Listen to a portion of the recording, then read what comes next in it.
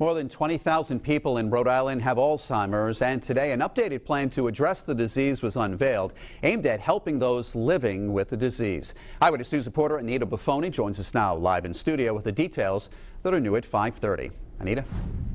Mike, Lieutenant Governor Dan Mckee was joined by the Alzheimer's Association of Rhode Island, health advocates and lawmakers at the State House to detail the state's updated plan. It includes establishing a director-level position within the Rhode Island Department of Health to coordinate the implementation of the plan, increase research for funding opportunities, and include brain health and publicly funded health programs in Rhode Island.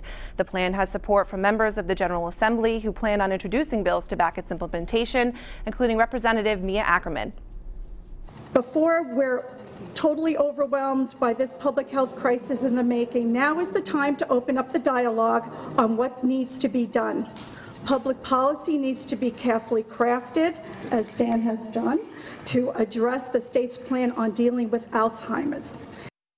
Now, the plan was crafted after the Lieutenant Governor's office and health advocates held dozens of town hall meetings, interviews of experts, and surveyed hundreds of Rhode Islanders impacted by the disease to get feedback on ways to best serve those with Alzheimer's. I'm Anita Buffoni, Eyewitness News.